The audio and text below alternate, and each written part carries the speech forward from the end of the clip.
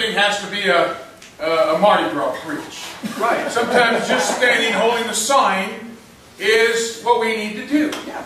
And so I brought a treat this year, and I've never really taught this or gave you guys some testimony on this. This is, if you ever watched any of the football games, you saw a John 3:16 sign. I'm one of the guys. There's 4 of us that used to do this. That's a long time ago. And I'm one of the guys. This is one of the original signs that we used to float.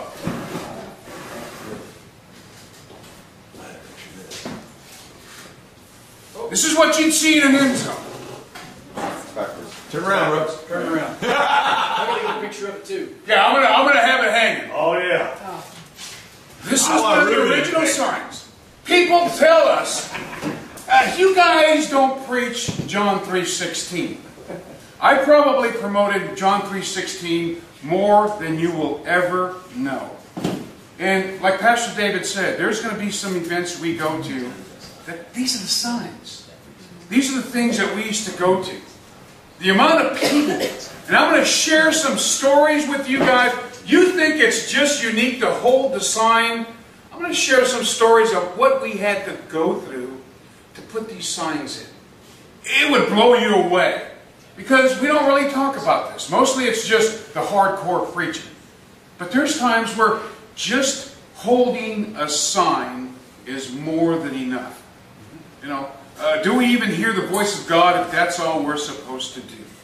And so when I get told, hey, I don't preach enough John 3:16, I look at that individual, you have no idea. That's right. You absolutely have no idea. Right. So this is one of the original signs. Wow. Right here. That's crazy. And I'll give some testimony of it tomorrow night. I'll have it hanging. And I'm going to run some stuff down that you would be blown away that we had to go through when we hang this stuff. It's not just showing up and popping these things open. And so there were 4 of us that did it. And I'm one of the guys. So if it's going knocking on doors, I'll do it. It's not a problem. If it's just passing out tracts, it's not a problem. Not everything has to be an in-your-face preach. Sometimes it's just holding up a sign. Right. It's up, and you're going to hear some stories. I've really never run this stuff down, so you'll be the first. And what great testimonies that we've had just with a sign.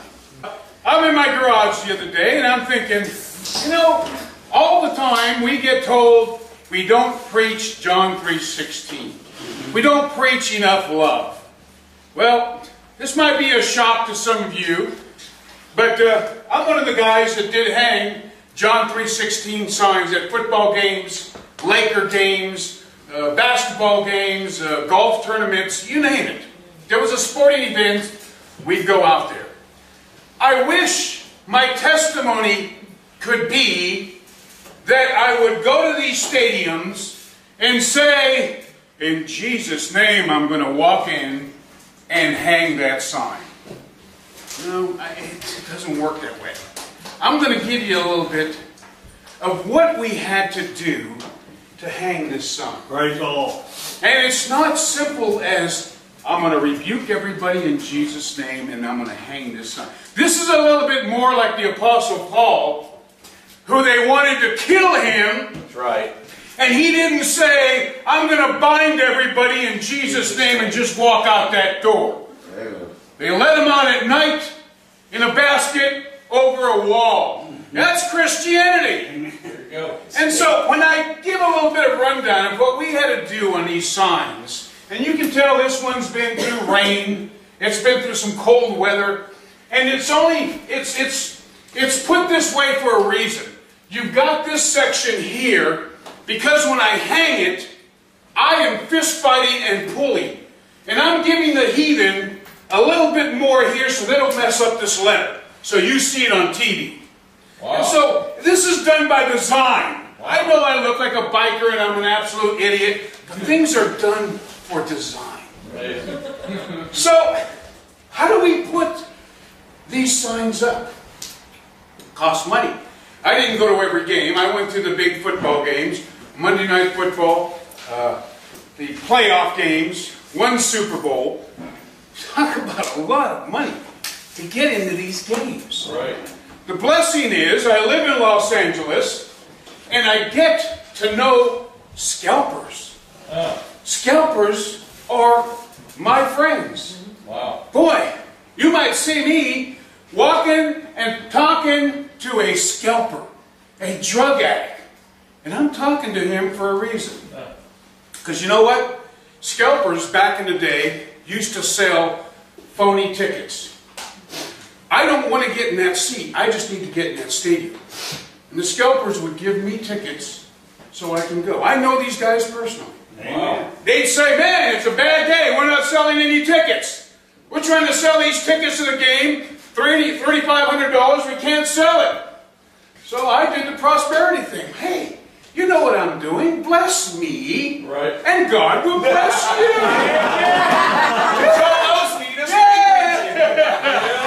Bless me with a ticket and God's going to bless you. Yeah. Okay, hey, I'll do that. Right. I had to get into the stadium first. I wish my story was I just bind everybody and walked into the stadium. Yeah. The work that we had to do to get into this, to get a ticket. And sometimes we couldn't get a ticket. Sometimes I'd have a $20 bill and maybe $20 in singles, and I'd wrap it up and I'd put it in my pocket, and I'm walking around trying to read the ticket guys, and I'd look at a guy and I'd just walk in, give him the cash, he'd press the button, I'd walk in. Never made eye contact. Wow. I'm in the stadium. I had to get in the stadium. Wow. And in order for me to get in the stadium, I had at least 2 signs, sometimes 3.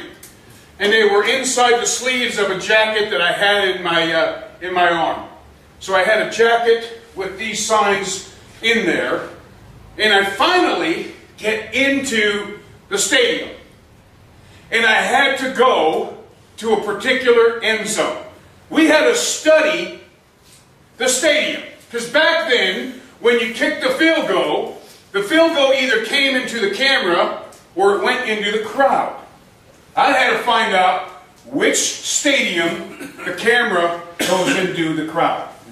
Because that's where this is. Otherwise, you wouldn't see me. So we had to memorize all these different stadiums. We had to know where the camera shots were. Wow. There was a lot of study. We just don't go there and, Lord, lead me. I wish I could say that, but I don't. So we had to study and figure out where the cameras are. And now I'm in. And now I got to get to that area. It's a big game. This is a sellout crowd. There's no empty seats. This is a playoff game.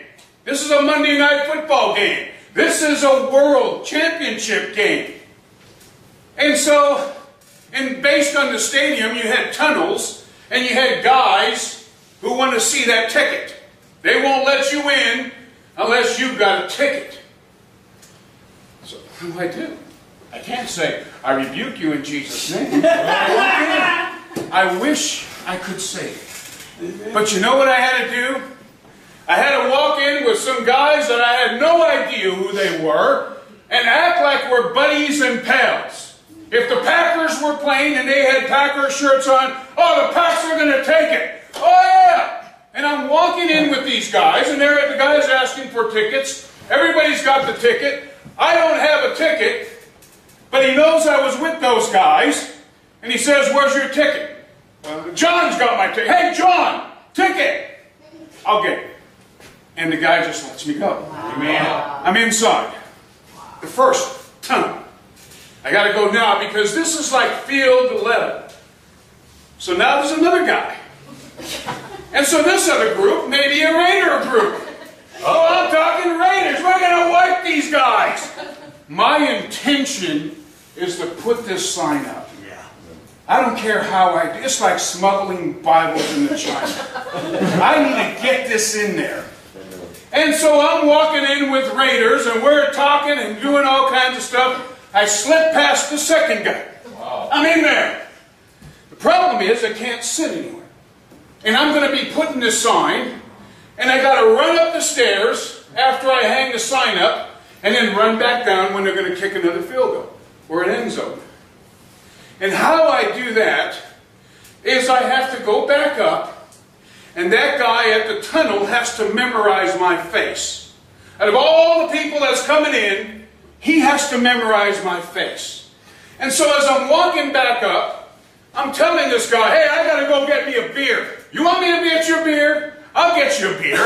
And he's looking at me and we're laughing. And so now he's got my face. So when I come back, he's not going to ask me for the ticket again because he knows I'm going to get him a beer. Which I don't get him a beer. Because when I see him, I said, hey, I forgot your beer. I'll bring it next time. Yeah, come on in. I go to the next guy, and I say, hey, look, I got to go to the bathroom. Man, this beer's horrible.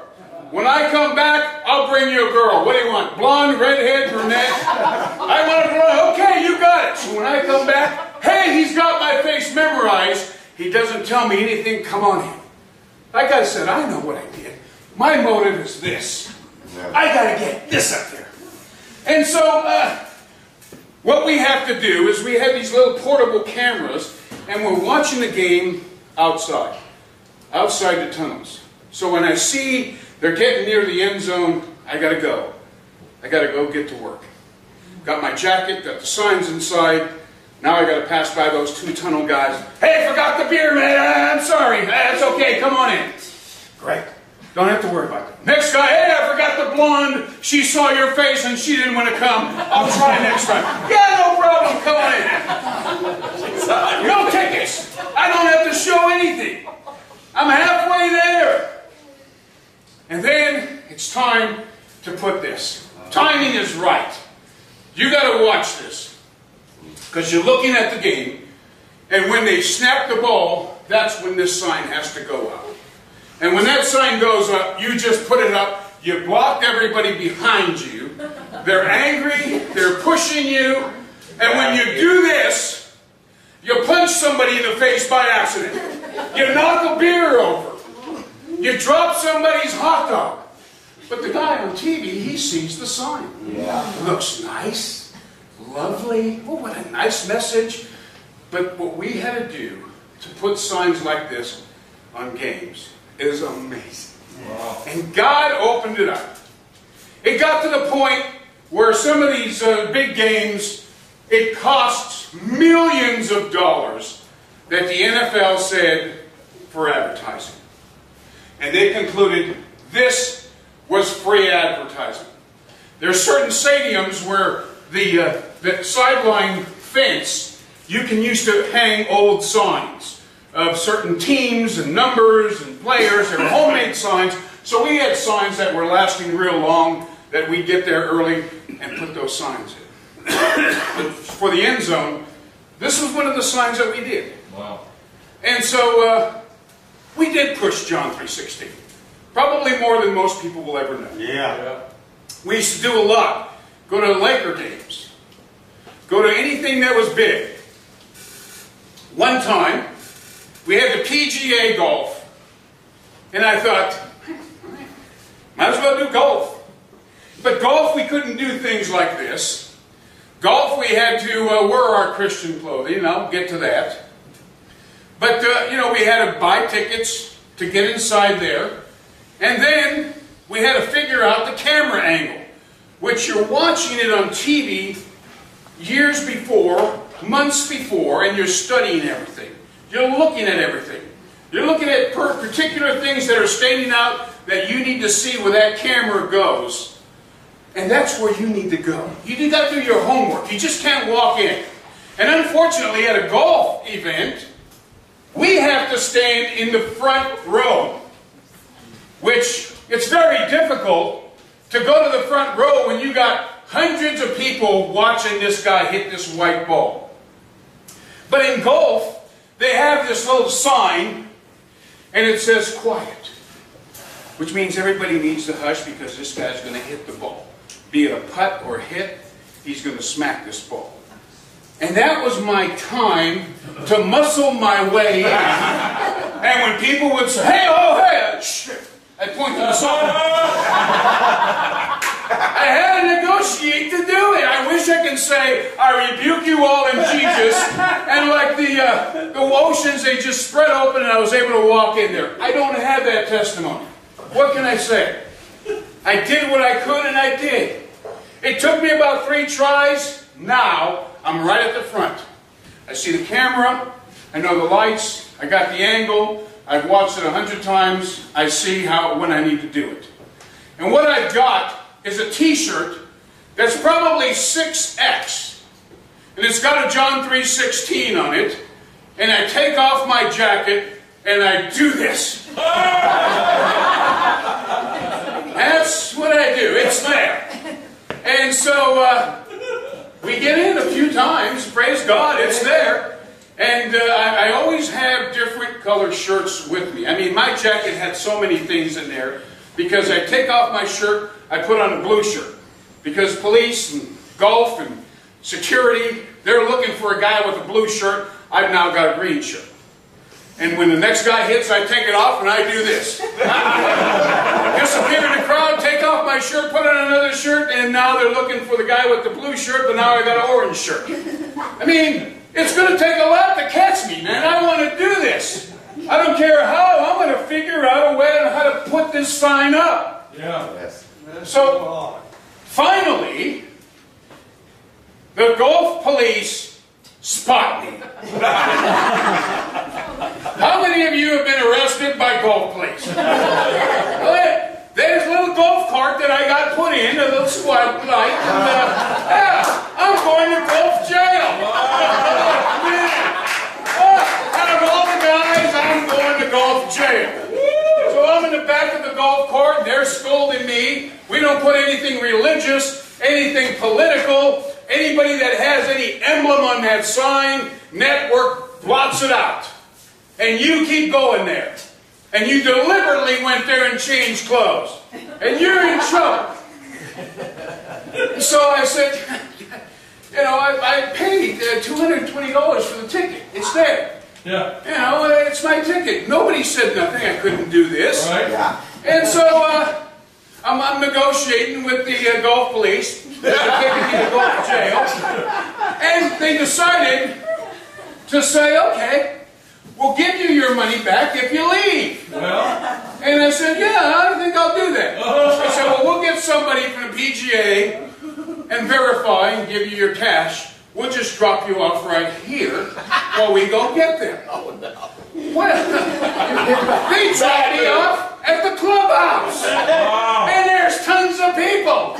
And I'm a street preacher. Yeah. They're walking around drinking their margaritas or Mai Tais, whatever they do. And I'm thinking, wow, this is great.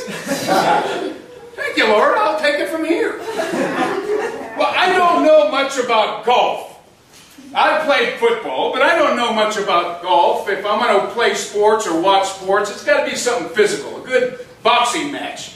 You know, a good football game where somebody gets something knocked out or broken.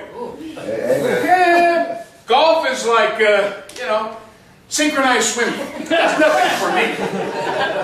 But I do know, what little I do know, that if you yell "for" during a golf game, that means somebody might get hit with a stray ball. Yeah.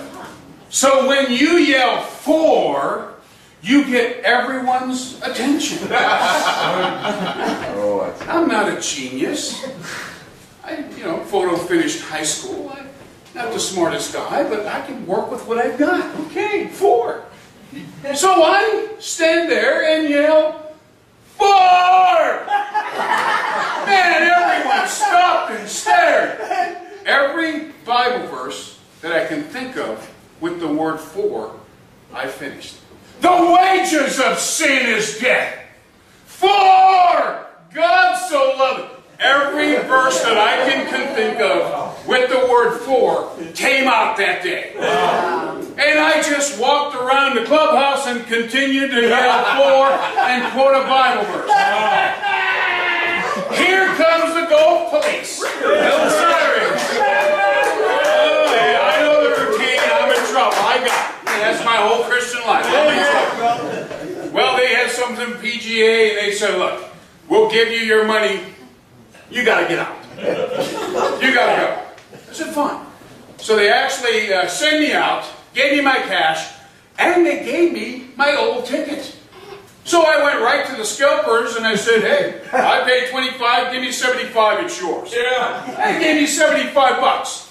So I was able to go in for free, made 75 bucks. Come on. And was able to put some John 3:16.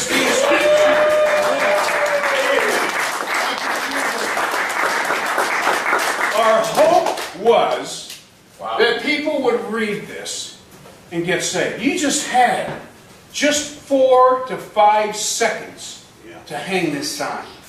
And these signs were worldwide. People knew them. Man, they saw John 3:16, that was it. We actually started using John 3:3. We started using Hebrews 9:27. We started using Jesus Saves. We started to use No Bible. But it all started with the John 3:16. Even with just a few seconds on that TV, some of you might have even seen it. Yes. It impacts people. I saw it many times. I saw it. Many Yeah. times. Yeah. It's there. And my hope was, man, as I'm in there struggling and you guys have no idea, I had to lie my way to get in there, that tunnel, to hang that sign, that at that party where everyone's drinking and eating popcorn, that somebody's going to say, I'm going to look up that verse. I'm going to find out what that verse is, out of curiosity. Yeah. I have no idea how many people it influenced. We have no idea what happened, but we do know it was known at games. You went to a game, it was there. And so the struggle was there to go, very expensive hobby to go.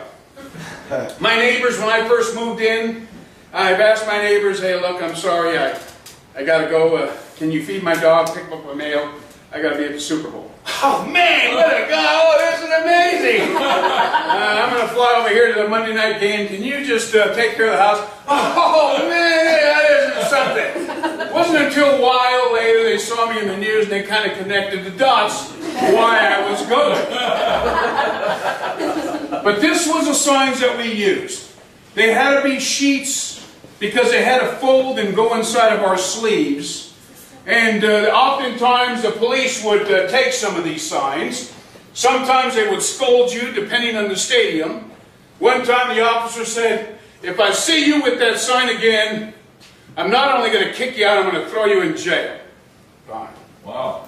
So I pulled out another sign out of my sleeve and I hung it. Of course he came over and he's arguing with me. And I said, but you said it was a John 3:16 sign. I raised a John 3:3 sign. Yeah. You didn't say the sign in particular. I thought you just didn't like John 3:3.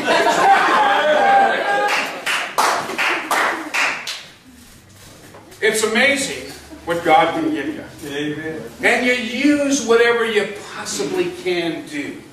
I do understand this. So signs like this, what a blessing. I only got a few more because this is, we can't use these anymore. Now the cameras are on some type of a wire. Yeah. And you can't really do this. And the sidelines have nothing but advertisement from, big companies. Sponsors. So you can't really hang stuff anymore. Right. But back in the day, I'm glad I took advantage of it. Amen. I don't know much about sports.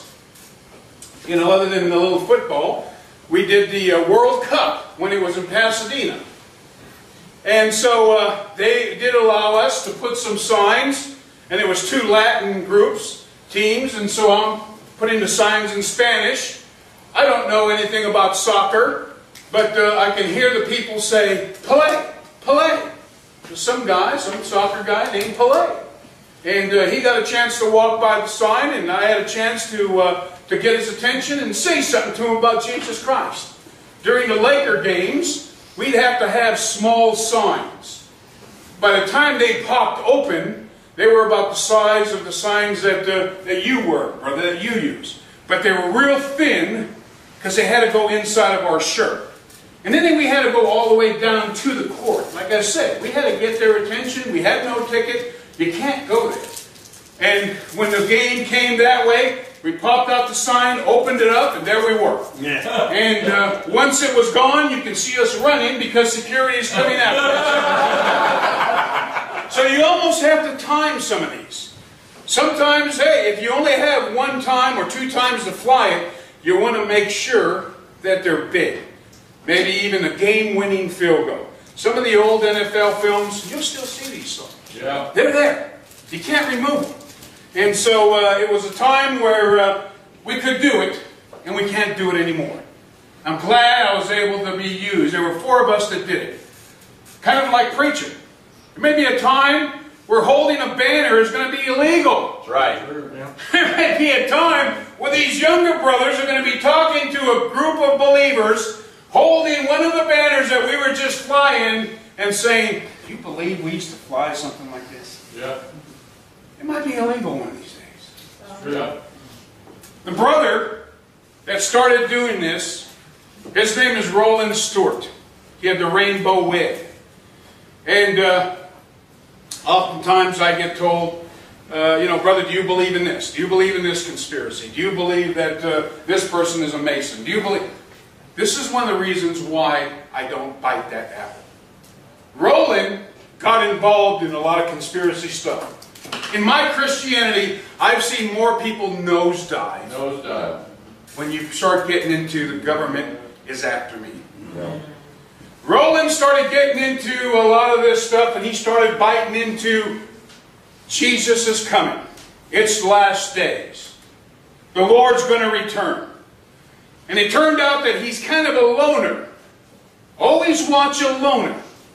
Guys that work with a team, they're a little bit different. Guys that don't work with anybody, there's probably a good reason. Yeah. And those are the guys that are eventually going to melt down. Right. Roland kept thinking that Jesus Christ is coming back at a particular day. And he had issues. And Roland believed that Jesus Christ was coming back on this particular day so much that he damaged, tried to burn some churches down, tried to do some stuff and provoke it like it was the devil. That's how wild he got. Wow. And then they knew it was him. And of course I'm tied into him, so I'm obviously probably going to be watched, my house, but I'm sure they've done it before. And so there was a warrant out for Roland's arrest. And one night at my house, there's a brother, some of you may know, his name is Bob Bible.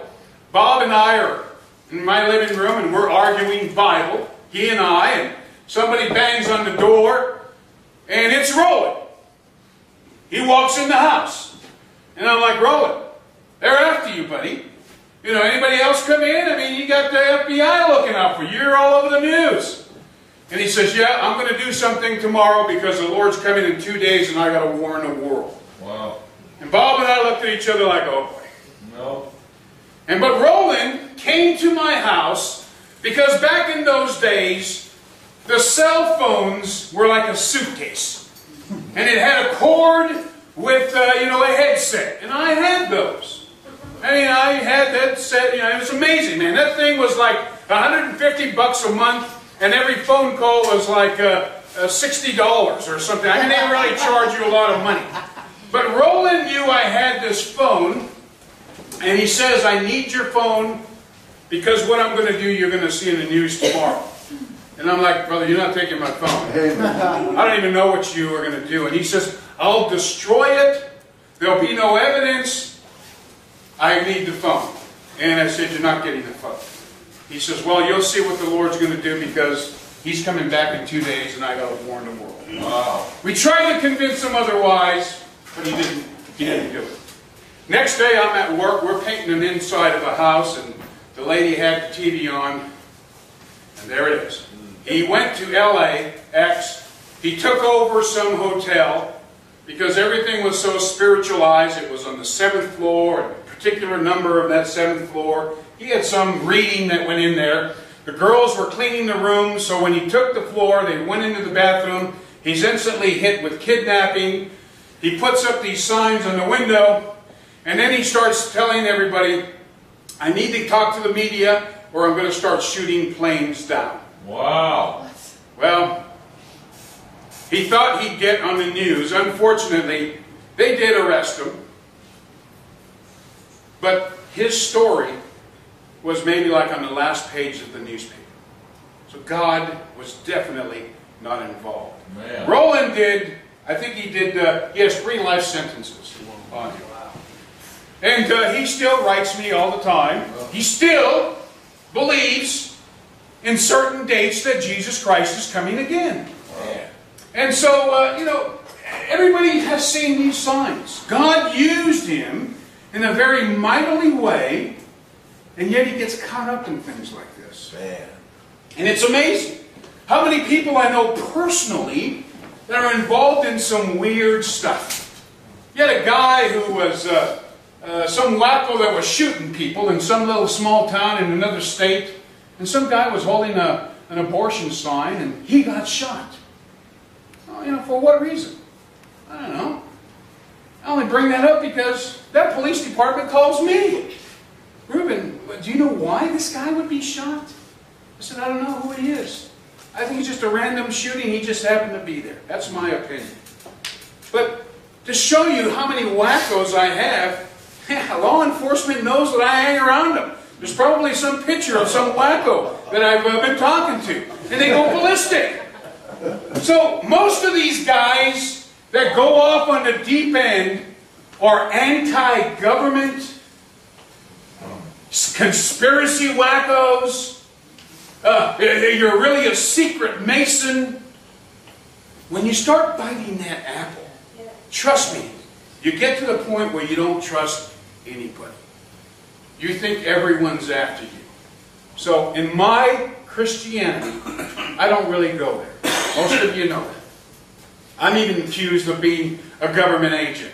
Police always are giving us the good side when we go to town.